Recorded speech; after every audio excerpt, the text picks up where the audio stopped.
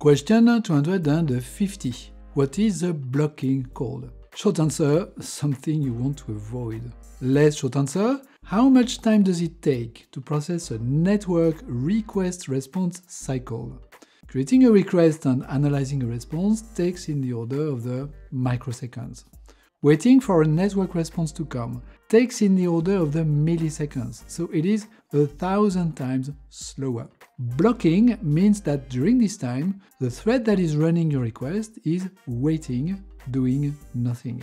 It could handle about 1,000 request construction or response analyzers, but it does not. One last word, the existing solution to overcome this problem is to use reactive programming and avoid the writing of blocking code.